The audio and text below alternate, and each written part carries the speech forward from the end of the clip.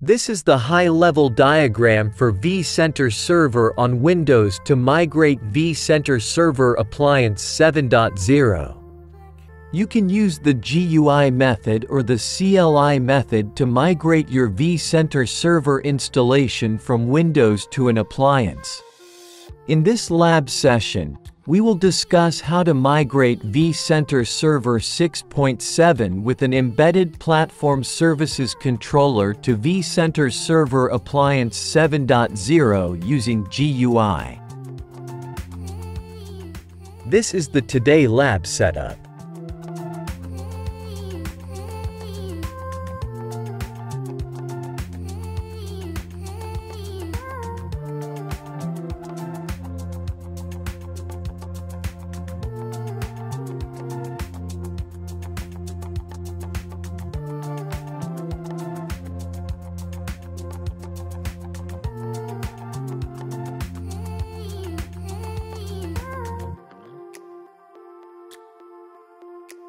Before start, you need to download the vCenter Server Appliance ISO image from the VMware Customer Connect portal. You need to ready a temporary network setting of the appliance with forward and reverse DNS records. In this lab session, I'm using 192.168.1.24 as a temporary IP address.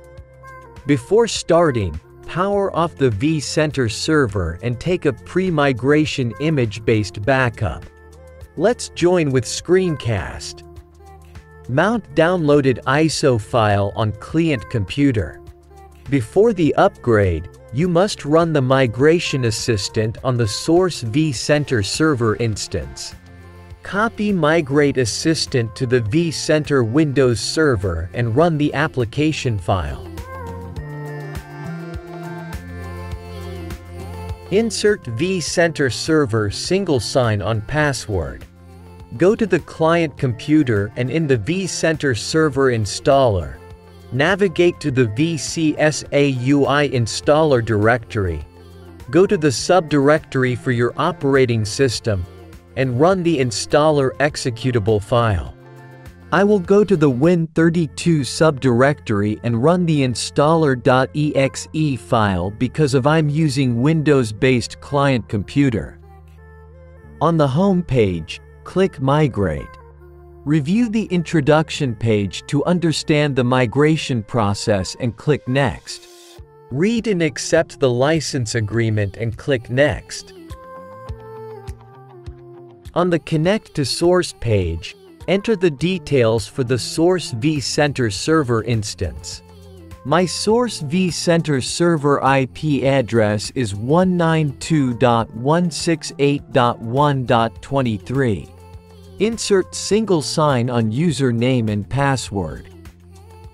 Still migration assistant is extracting. We need to wait until extracting process completed.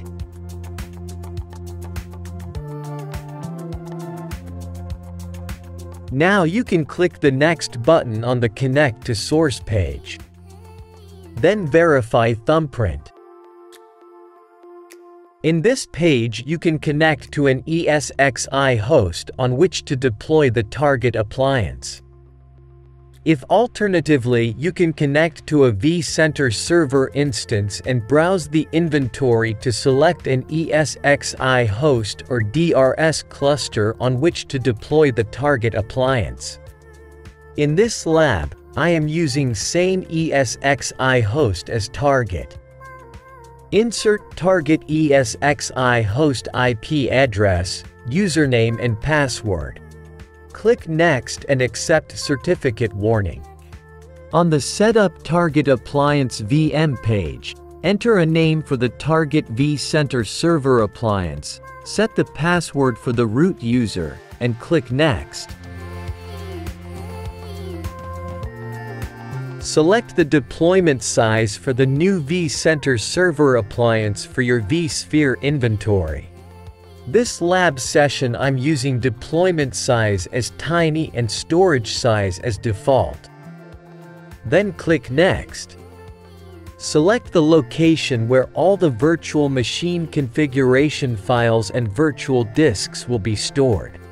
Optionally, you can enable thin provisioning by selecting Enable Thin Disk Mode. In this page, you need to configure the temporary network for communication between the source vCenter server and the target vCenter server appliance. In this lab session, I will use 192.168.1.24 as my temporary IP address and insert subnet mask, default gateway, and DNS server IP address. Click Next to ready to complete Stage 1 page. Review the deployment settings for the target vCenter server appliance and click Finish to start the OVA deployment process.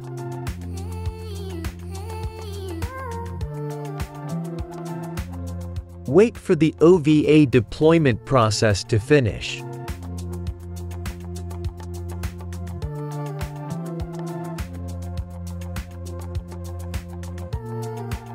Click Continue to proceed with Stage 2.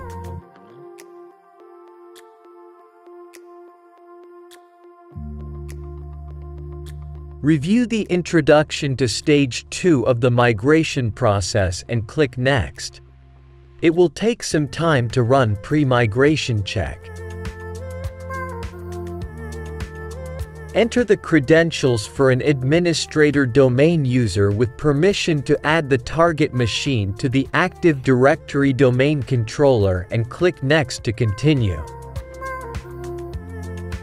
In this page, you can select the data that you want to copy from source vCenter to the new vCenter server. If you need to copy tasks, event, and performance metrics, you can select Option 2 and Option 3.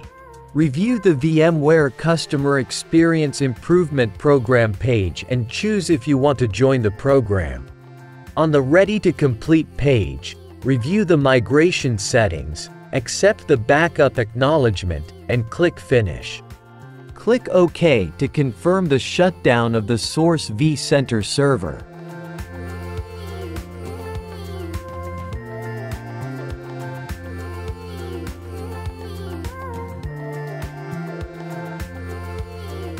Wait for the data transfer and setup process to finish.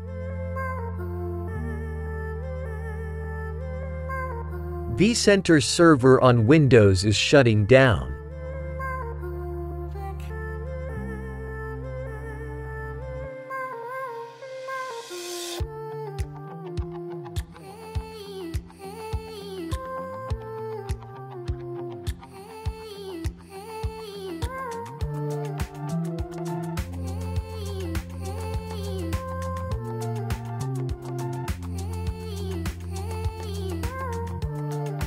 Click Close to go to the vCenter server Getting Started page.